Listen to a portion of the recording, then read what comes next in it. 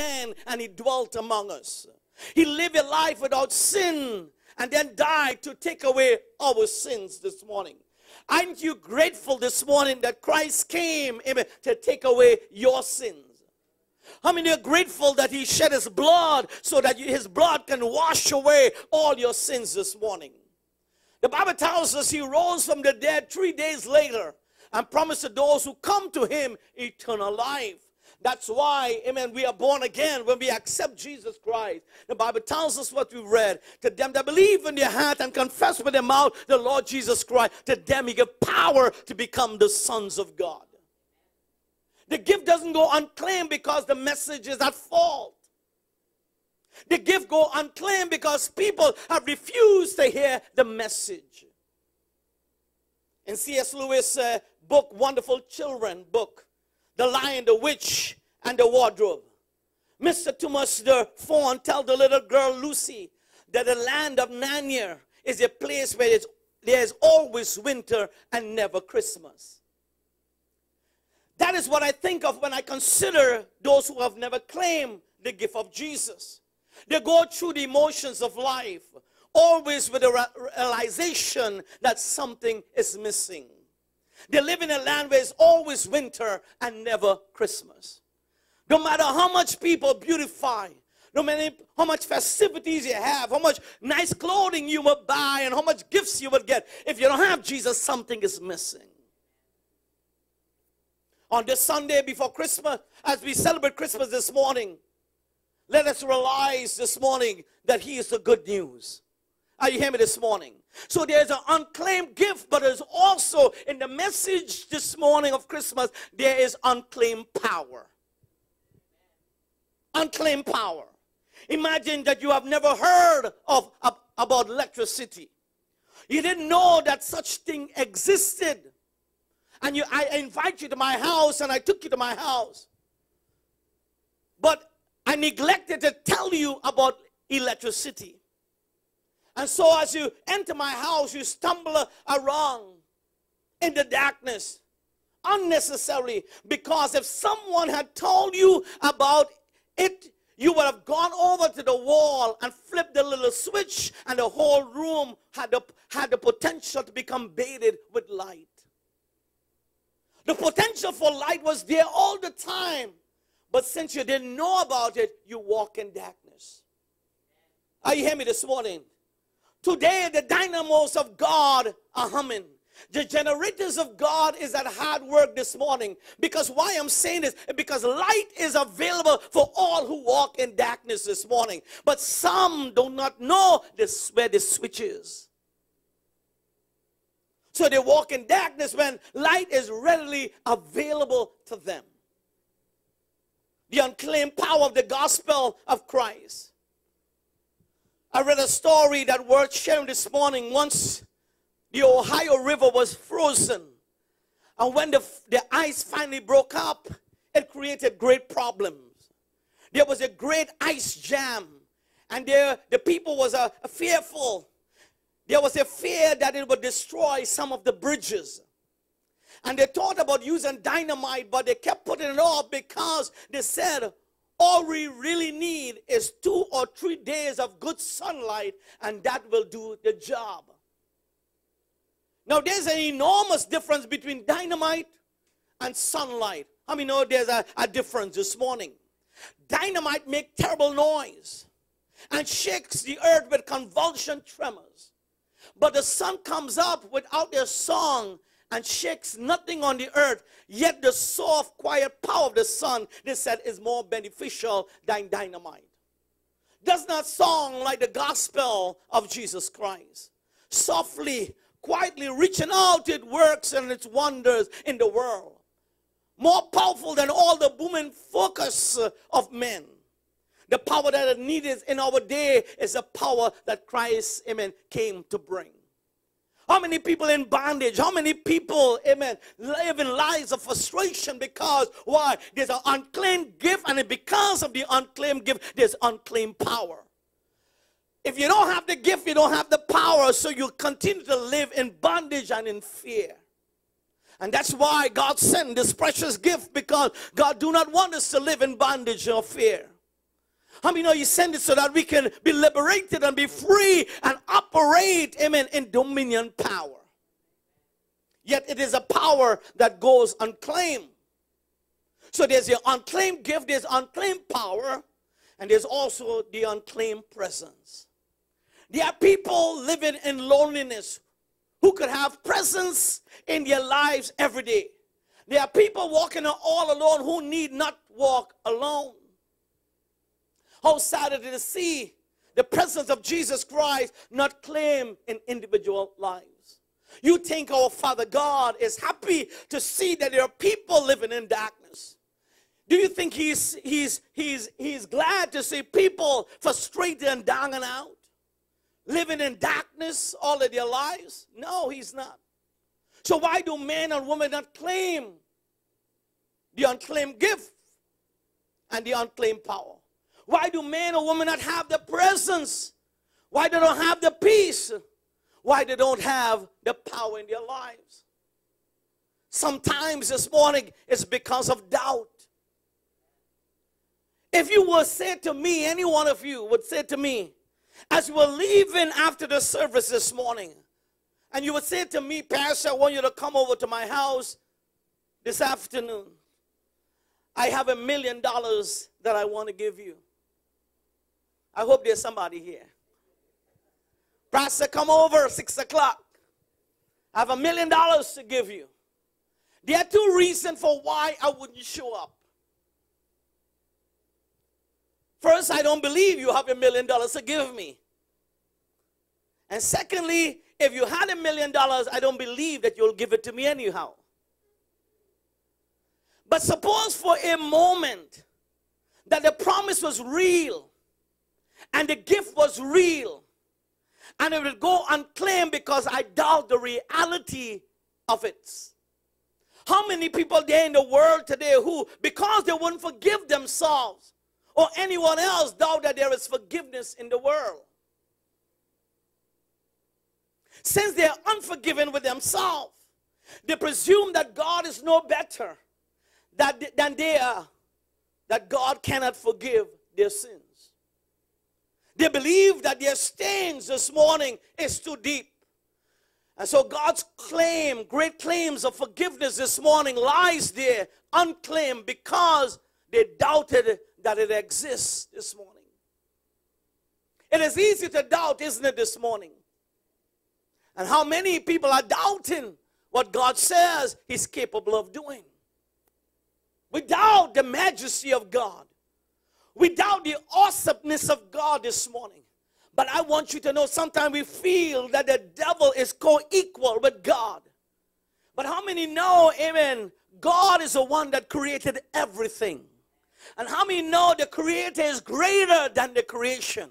Paul tells us, amen, when we read the book of Romans, he says, mankind have chosen, amen, to believe a lie. He says they prefer worship the creation rather than the creator this morning. We're not to bow to trees and the elements of this world or the things that were created. We are to bow to the one who created everything this morning. Are you hearing me, somebody? He's powerful. He's awesome. He can do exceedingly abundantly above all that we could ever ask this morning. God is powerful. He's awesome this morning. Remember the song of long ago, I heard the bells on the Christmas day. That old familiar carol play, and wild and sweet the words repeat of peace on earth, goodwill to all men. Then in despair I bow my head, and there is no peace on earth. For hate is strong, and it mocks the song of peace on earth, goodwill to men.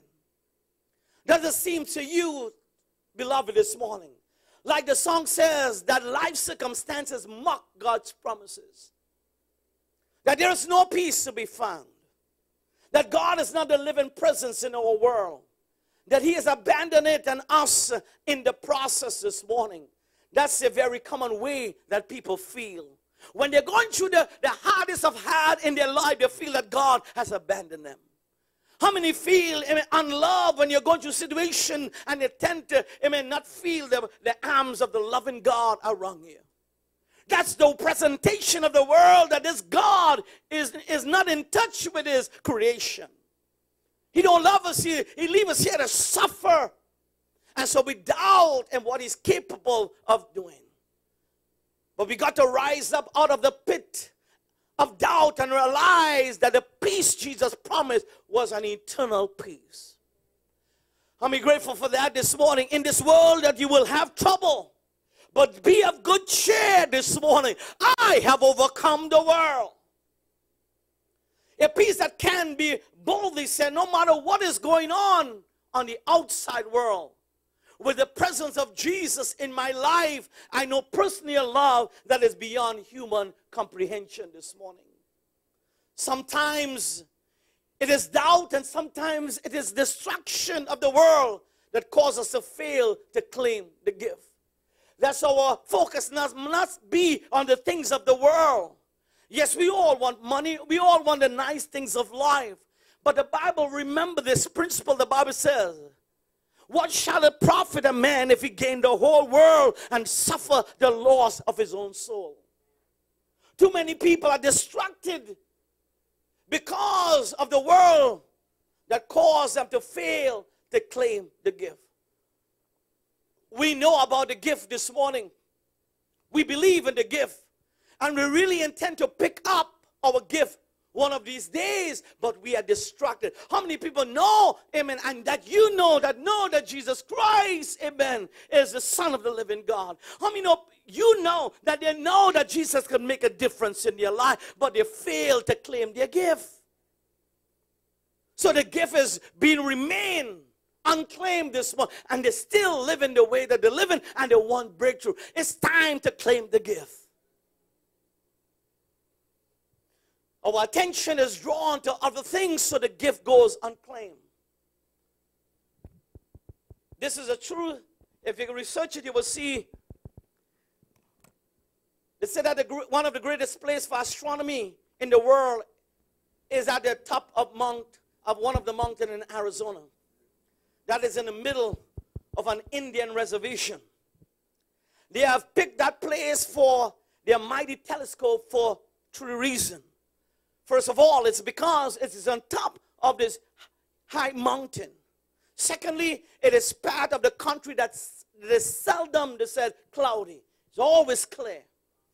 And thirdly, they picked this site because it was far from any city, so that the light of the stars was not competing with the man-made lights. Follow with me this morning. Does it seem to you this morning, this Christmas, that the star of Bethlehem, the one that the Magi's left their homes and following, this star of Bethlehem isn't seen as clearly as it might be because the sparkling lights of our trivial concerns distract us and we cannot see it clearly? Those Magi's were sure there was something about the star. And they left their homes and their family on a journey that was dangerous, to follow the star because they was not distracted by any other star. Are we missing the presence of God because we are so enamored with our own presence this morning? And so we can be distracted this morning. I'm here to tell you, the enemy will send things in your life to distract you, to cause you to derail and miss the purpose of God in your life.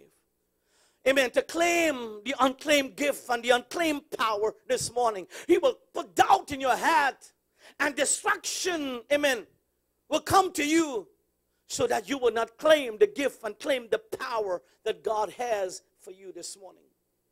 So sometimes the gift is not claimed simply through neglect this morning. How many of you understand neglect sometimes? I remember, amen, when I was much younger, like other children, they want a pet. I just wanted to mind fishes. So I got some. But it wasn't because I go and buy it in a pet store. I mean, when you go in the drain, you see a lot of fishes. And so I went to catch some and put it in clean water, and I left it there, feeling to realize that I need to somehow feed them something. I just thought they would survive on their own. But I neglected to feed them, and I want you to know, when I went to look at them, maybe days after, they were dead. Why? Because I neglected to feed them.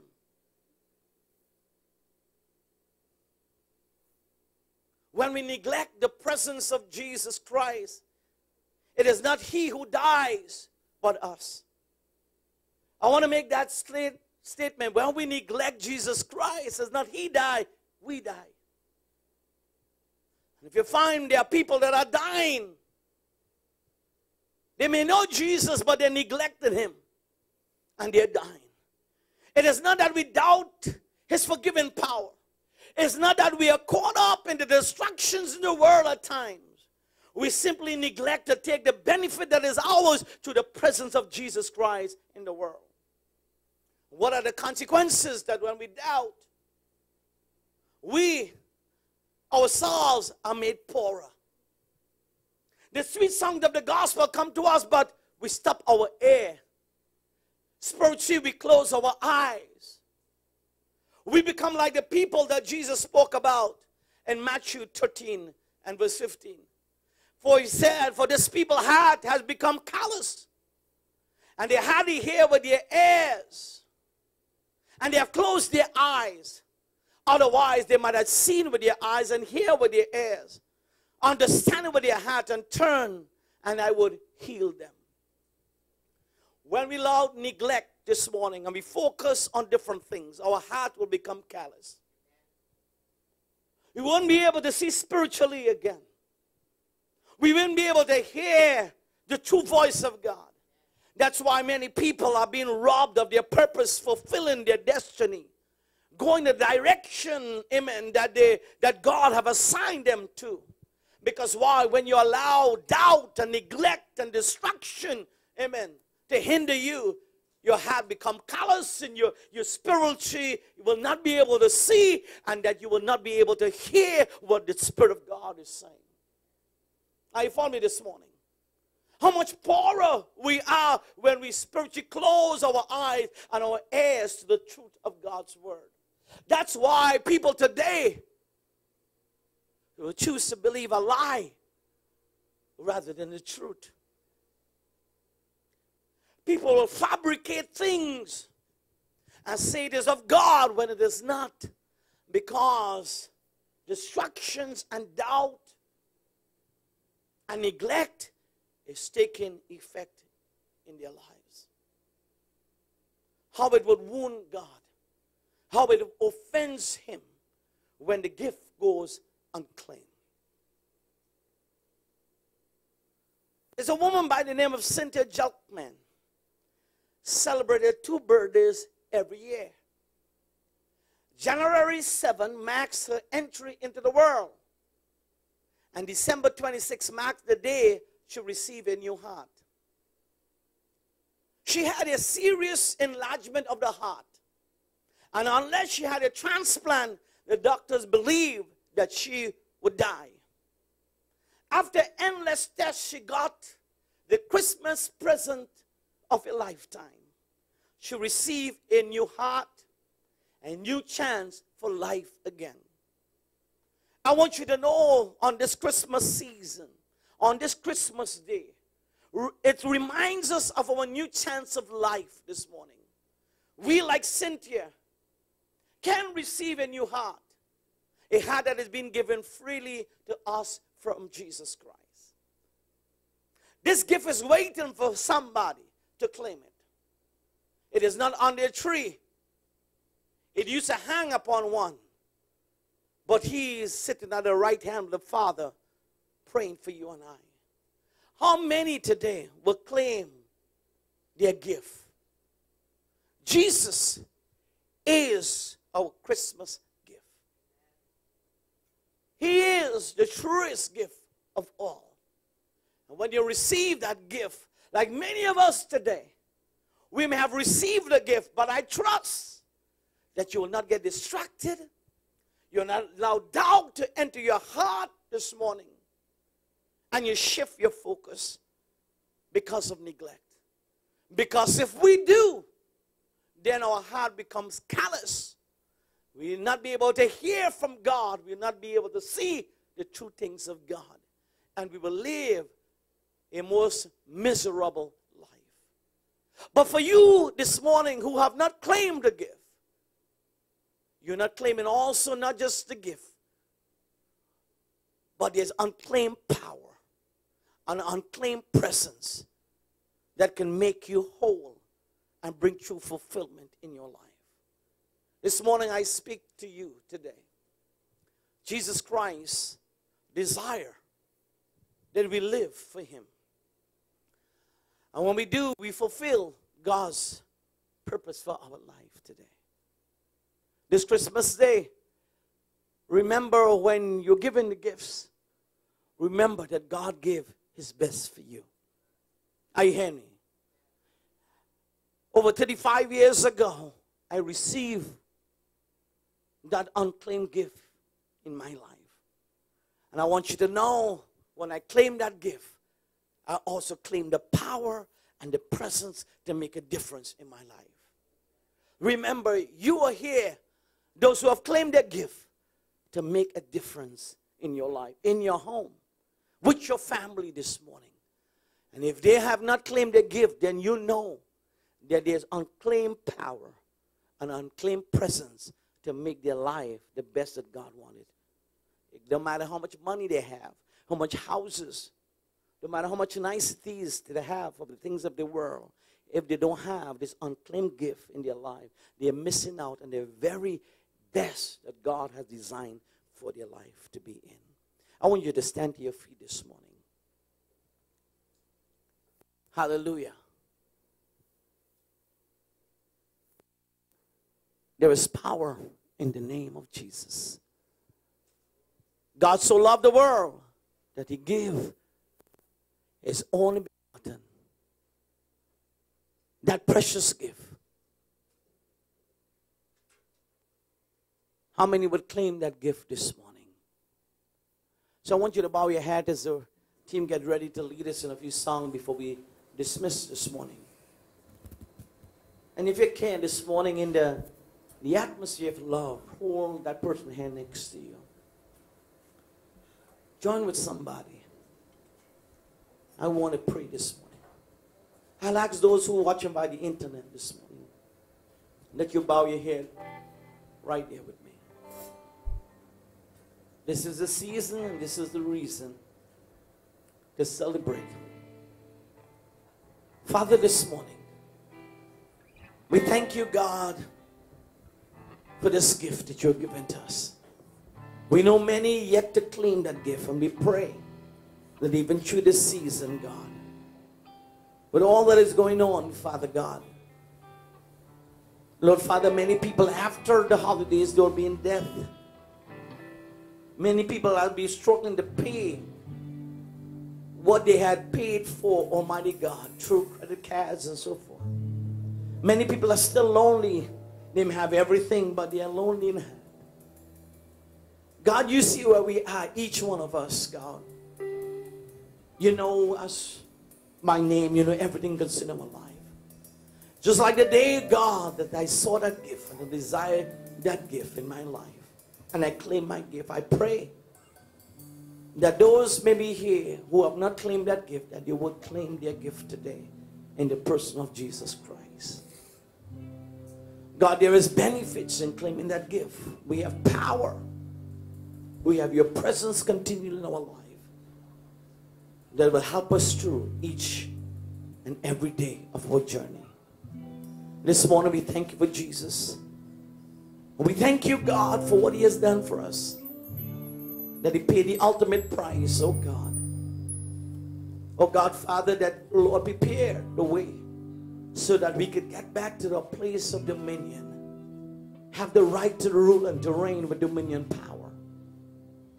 It's because of that gift made it possible.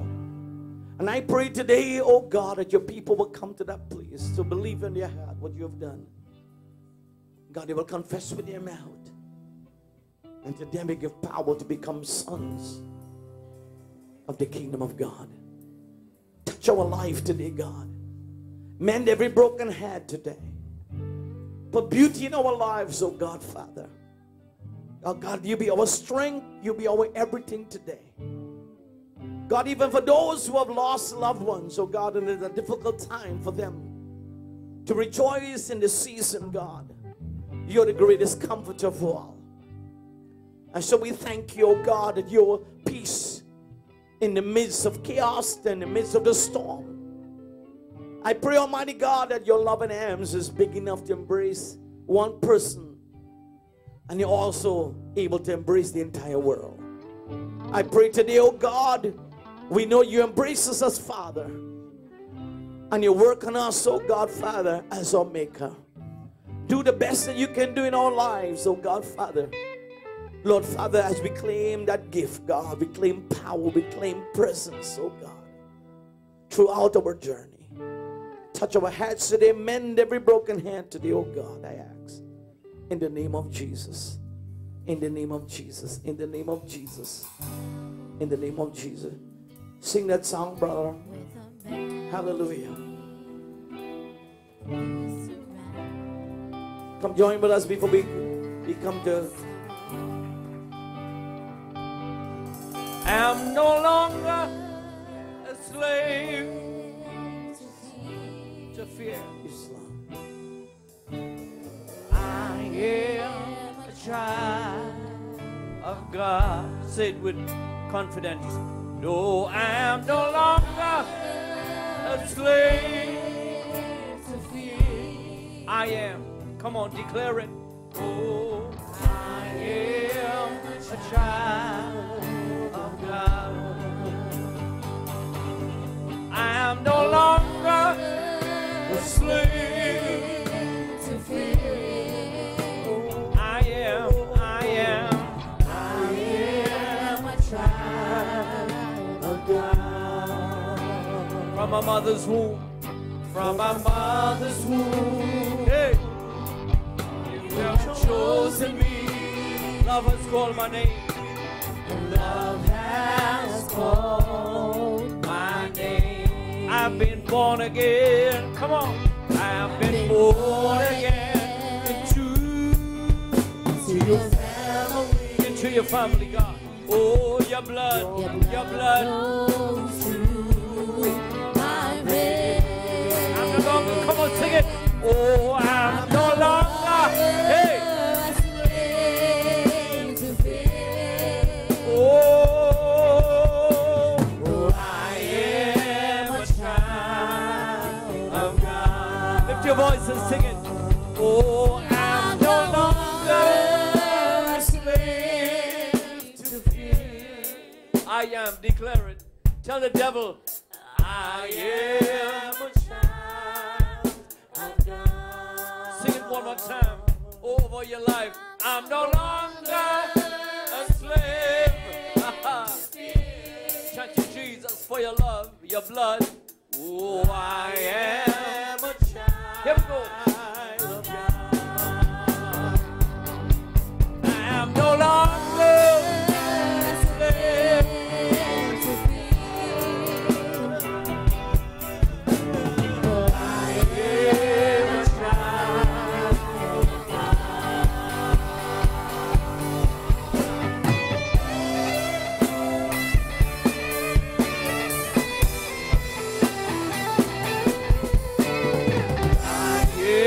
I'm a child of God.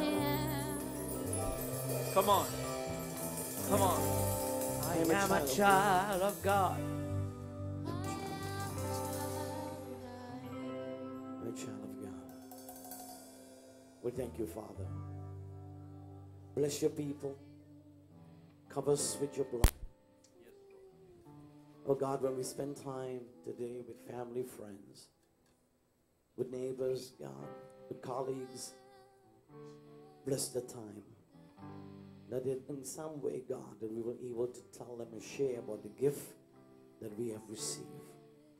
To let them know there's an unclaimed gift with your name on it. I pray today, God, bless your people. Those who are not here, those in Trinidad, those who are vacationing, those in their home, whatever they face and the challenges that they're going through. We pray for them. We are the body of Christ, oh God. We are the church. God, Father, we are your children, your Father. And God, we celebrate our big brother, what he has done for us and what he's continuing doing. God, even now as you sit at the right hand of the Father, give your Spirit, and I pray, God, will continue to empower us, oh God, on our journey. As we go from this place, God, let the love of God flow. Let it be forgiveness, oh God, Father, will flow. Remove everything that has caused friction, God. And God, Father, bind us with cords of love that can be broken. Bless your people. Bless Kingdom Life Ministries, oh God, Father. God, Father, bless, oh God, your people all across the globe on this special day that we celebrate the event of Christmas. And God, we thank you because the seed of the woman will crush the head of the serpent. We thank you, God, that you have given us the victory. We leave here knowing that we are victorious, Almighty God. And Father God, we are making, oh God, Christmas great in America again. We are making Christmas great, oh God, because we know what it is truly all about. Bless us, I pray, in Jesus' name. And God's people say amen and amen. As we leave here in a praise, I just want you to know we meet back here on Sunday morning at 10 o'clock. And also want you to know there's a special New Year's Eve service starting at 9:30. The service starts at 9:30 p.m. But we're here earlier for a time of fellowship. I would like, if you are coming, please come early for those who are driving so that we could occupy the parking that it may be available, because we will have some competition for parking, because there's a club right behind us and many people will be going to the club, I think, so please come out, amen, so that you will have ample parking so we can enjoy a time and bringing in the new year. On behalf of my wife and of the pastors and ministers of the church, upon the team and everybody, we want to wish you a very Merry Christmas. Feliz Navidad. Merry Christmas.